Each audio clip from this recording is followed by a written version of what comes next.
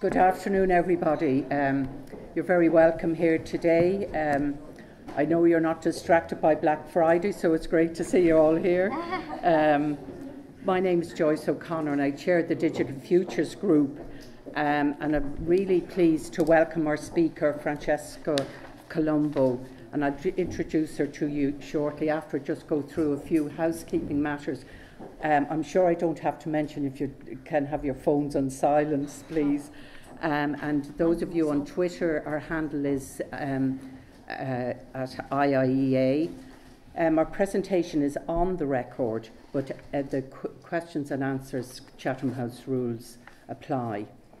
Now, we all know, and we hear all the time on the radio, read it in papers, that data is the new gold. And it has the potential to spark a revolution in so many areas, but really healthcare is one of the key areas. And our speaker today, Francesca Colombo, is head of the OECD Health Division, has a background in development studies from LSE and finance and management from the University of Bocconi in Milan. She's over 20 years' experience of leading international activities on health and health systems.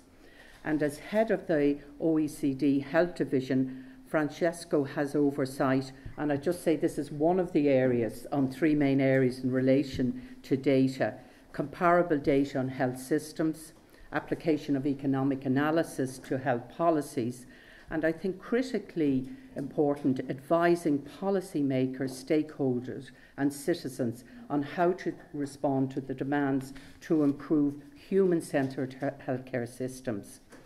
Today, Francesca will explore with us the emerging challenges in health, how a digital transformation can help, and although we all know health systems are data-rich, they are information-poor. And I think really importantly, she's going to discuss the issue of digital transformation and how it relies on policy transformation.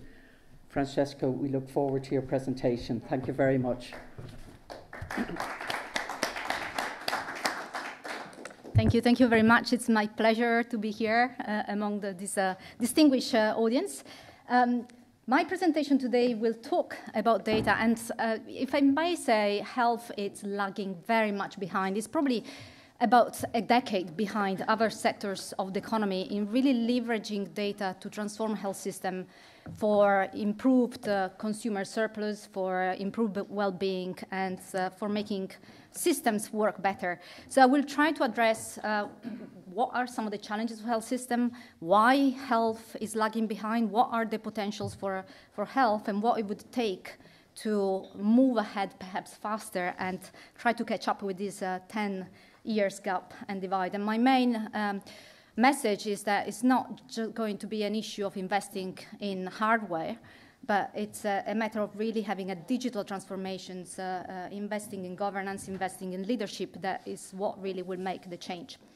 So this is, in brief, what I will be talking about: emerging challenges, digital transformation, how it can help, why health systems are data-rich, information poor, and how to move forward. So let me start with health systems and some of the challenges that they have. I will not spend a huge amount of time on that, but all of you know health is becoming more and more important for people as societies are aging, as the epidemiology of disease is changing with chronic conditions, as people demand more and better care as their income becomes higher. So we look at some of the projections, and there are some recent projections that we have made for all the OECD countries. Health spending is projected to go up, and that's total health spending. So we have Ireland is a little bit, it's close to Portugal and Israel. It's less than the OECD average, but the increase in health spending between now and a few decades, 2030, is going to be quite significant. It's going to be for more than 1% of GDP. And so even if there's been a slowdown in health spending in a number of countries during the crisis, soon after it has started to resume growth at higher rate of growth than GDP. So that is something that makes health system a little bit worried. How do we pay for the needs for the future. But we also know that health systems actually do have a lot of things which are not delivering anything good. And it's a little bit of a sad news, but we have estimated that about 20%, so 1 in 5 euros is ineffective at best, or could be even harmful. So we call this a sort of waste in health system. It's both clinical waste, medical errors or adverse events that could be prevented, like 1 in 10 hospitalization on average across OECD countries. Unwarranted and unexplained variations in the way medical practice is done, from the way knee replacements and cardiac procedures, inappropriate prescription of pharmaceuticals, particularly look at antibiotics, for example, visit to emergency departments which could have been avoided, and so forth. So there is ample evidence of things in which we could be doing better, and arguably, obviously, with better use of digital, we could address some of those waste, and I will mention a few things moving forward. What happened? Yes, there you go. Wrong bottle. But the other fundamental things which is happening is that the expectations of societies and patients and citizens more broadly is changed. I mean, the model of care that we have at the moment is something like this one. The patient comes, sits down, the doctor examines the patients, and at some point the patient is trying to say, let me know if you want to know why I am here. And it's this model of healthcare that has been predominant in the past, in which the doctor knows best, and the doctor, in a way, plug that knowledge onto the patients, is really called into questions right now. Individuals do want to have a voice. They want to have choice of health services. They want to be part of the co-production of health as well. They want to, have a conversations with the doctors and be able to co-create the health that they need and the future. And so there is really a striking, difference between how we have built the health systems of the past and what is the expectations of citizens for not even just the future, it's really for right now. So in all of that, actually, digital can come with some help, but it can make also some of those pressures a little bit more evident and more urgent. So how can intelligent use of data and technology help to address some of these challenges which I just described? What are really the benefits of digital? Now, in other sectors of the economy, it's quite dramatic how digital has transformed everything. If we look at the aviation industry, the use of digital and of data in particular has, come in a way to transform completely, not just the experience that an individual have. You buy your own ticket right now online. You go and very quickly go through the security systems. While you are flying, a lot of data are being collected by the plane. These data are then transmitted, centralized, to analyze all the processes, to prevent future issues, and to ensure that there are no accidents or things like that. I mean, it's quite well known. This is obviously not happening in health, even if health is inherently a risky business in a way. But also, like any other way, the way individuals can get their own services very easily, buying them online, educations, and so forth. So better products, better services, much more efficient and higher consumer surplus. These opportunities applied to health do exist. And one way to categorize what could be those opportunities is shown in this graph. So there are opportunities for having much better clinical care. So really having much faster use of the clinical information, which is critical information, to reduce medical errors and having a more effective and efficient also care. Clinical optimizations. There are some wonderful examples in some OECD countries. If you take, for example, in Israel, which has a system based on a series of competing health insurance, and Clablit, which is one of the biggest insurers, and really invested in pulling together all the data and trying to develop some algorithms for trying to prevent when people will be at risk of hospitalizations, particularly elderly people, and really reduce the readmission to hospitals. It's really an example of clinical optimizations, which is quite striking. Or if you look at Finland, has got something called in Oulu, which is one of the city.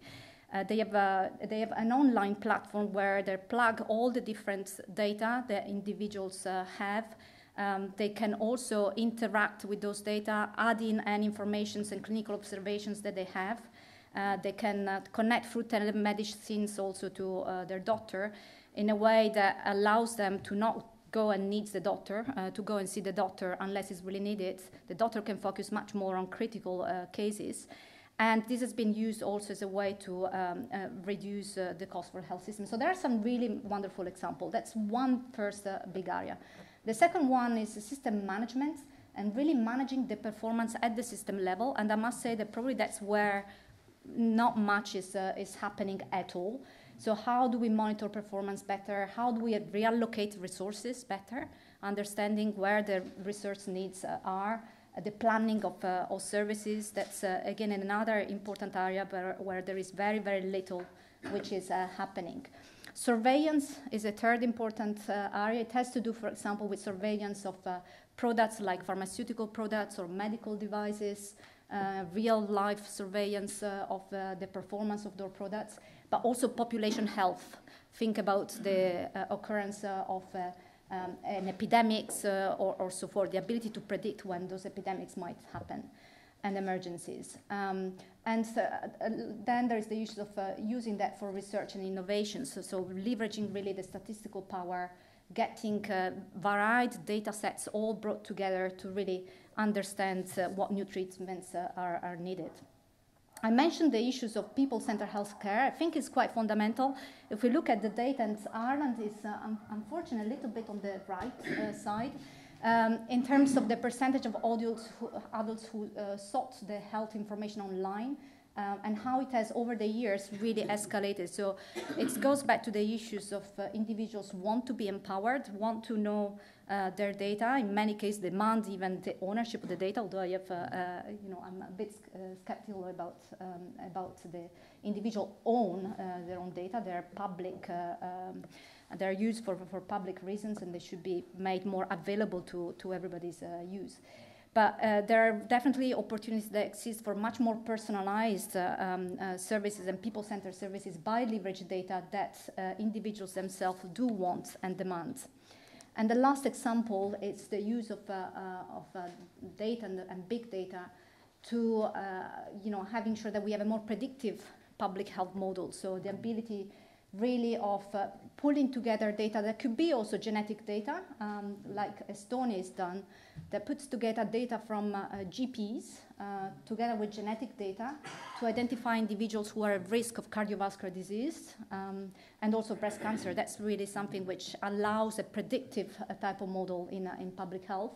Or even there are some pockets, and they're pockets, they're not system-wide examples, but in the United States, trying to use not just health data, but also broader data about populations, which could be also social data or other data sets to identify households that can have children at risk, for example, in this case, of lead poisoning, or even to understand which food establishment might be at risk of safety violation. So the idea really of bringing not just the health data together, but health plus social policy data, plus all sorts of other data.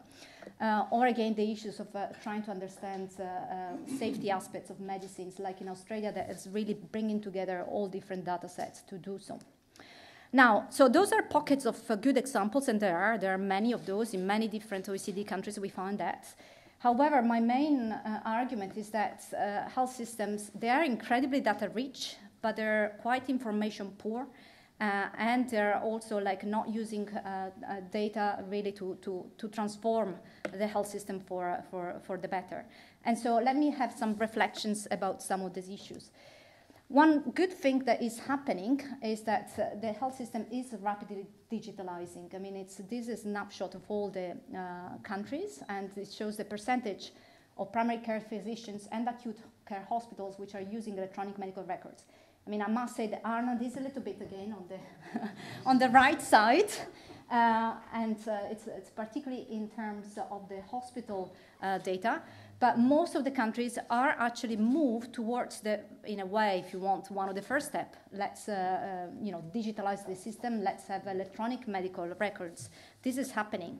But even for the countries that have all of that 100%, there is a huge but that we'll focus on. Digitalizing the services by having electronic medical records in itself is not what really makes the magic trick and achieve all of the benefits which I talked at the beginning. And so let me elaborate a little bit on that, on some of the things which are not necessarily happen and which are fundamental to happen. The first issue has to do with exploiting the data. And by exploiting the data, when we speak in health, is really the ability to take all the different data sets. I'll explain this. It's a little bit difficult to read, so I need to explain to you.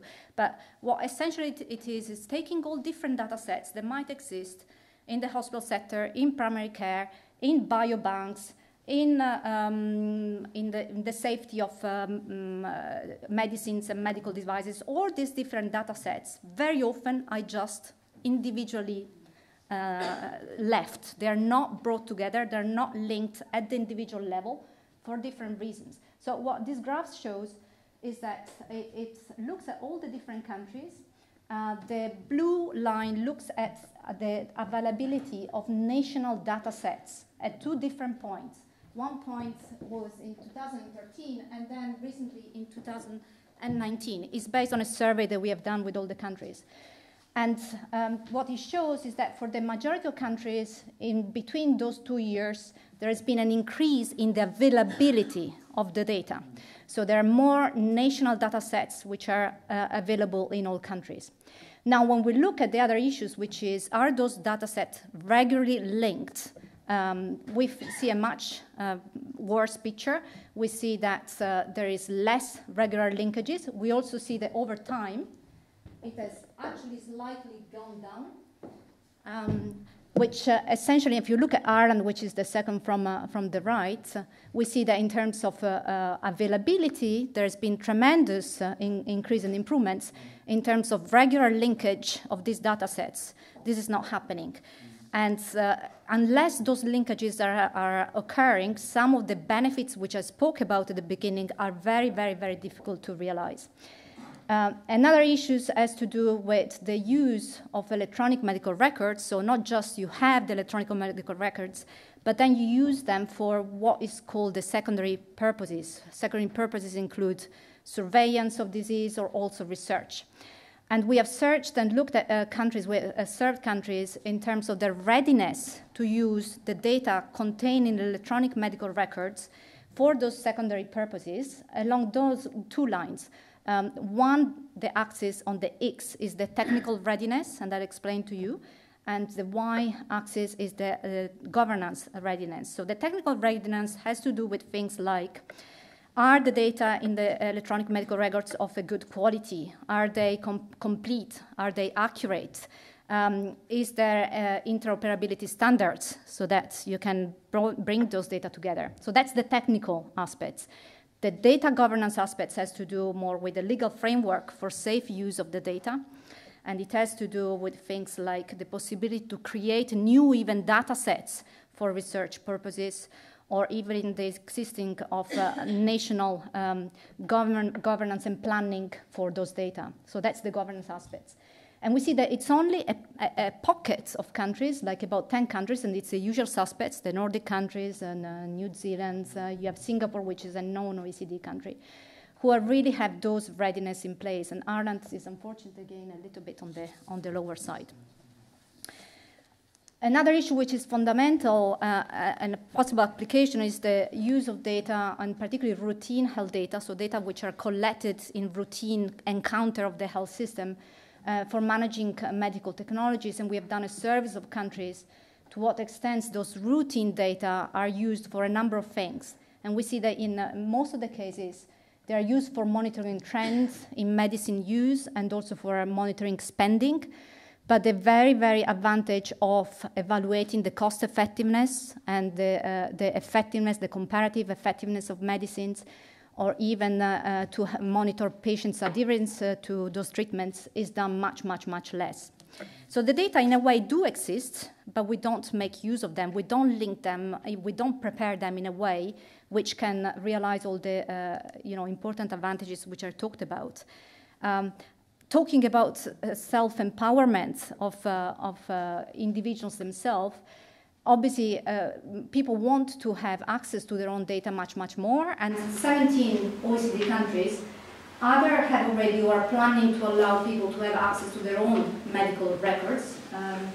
However, only less than half of those countries allow individuals and patients to interact with the record, so to add perhaps their own observations, monitor some of their vitals and include them into the system. So it's not getting there in a way, and we know that people want, they have an applique to monitor themselves, but why don't we allow that to happen through the electronic medical records systems, which is where most of the health data are contained. And last thing is the health workforce is not ready for digital.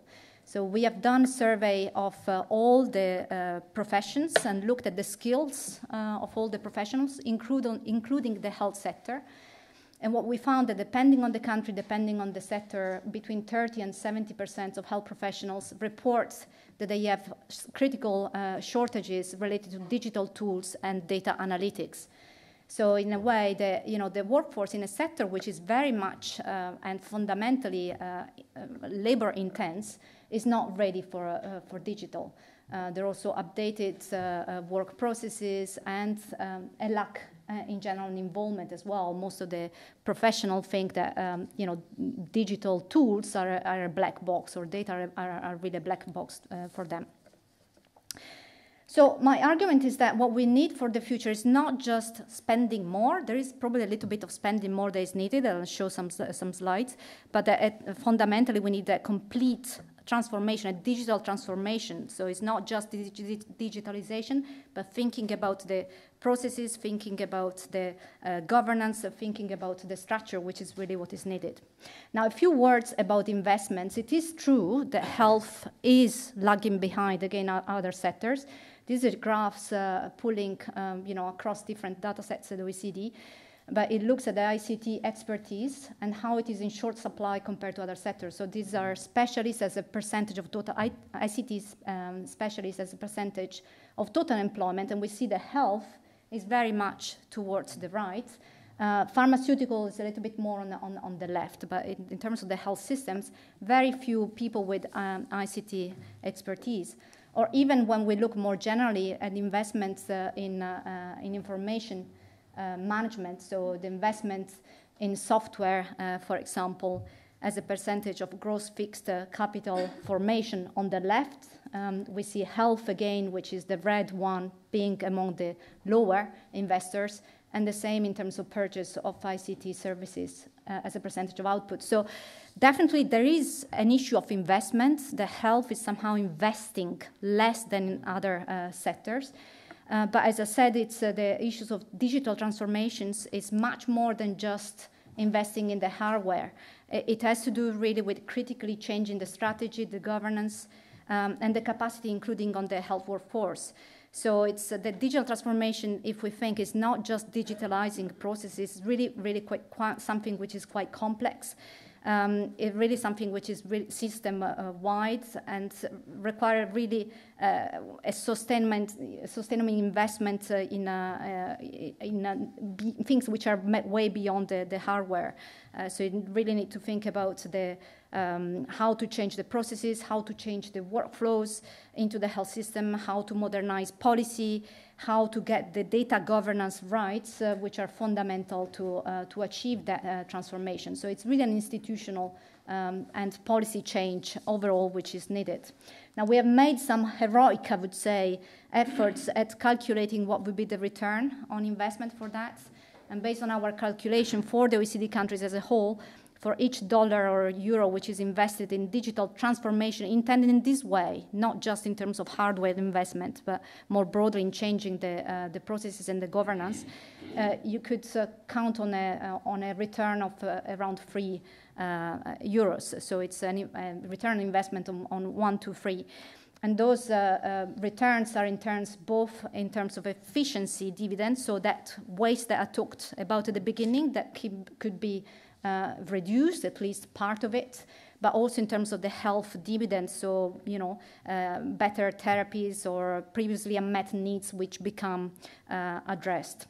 So it's a huge opportunity for the health system. It's obviously not an easy one to get to. So in conclusion, there is a digital transformations that, you know, it's out there in a way that technologies is there that can produce that. Health is lagging very much behind, about 10 years behind other sectors of the economy. And, but to address that, it really requires a fundamental policy change. And what I think is really critical to do that is not just digitalizing the system that you have right now. If you just digitalize what you have right now, you might not have that critical transformation, but rather changing the strategy, the governance, and the capacity overall. So in terms of our calculation, we see that this more smart way of investing will lead actually to a quite healthy economic return. And with that, I'll finish with this just quote. You know, the key barriers to building a 21st century healthcare systems are not technological. They are in the institutions, the processes and workflows that were forged before the digital era. That's just the cover title of a publication that we just released on the topic. And with that, I'll thank you very much.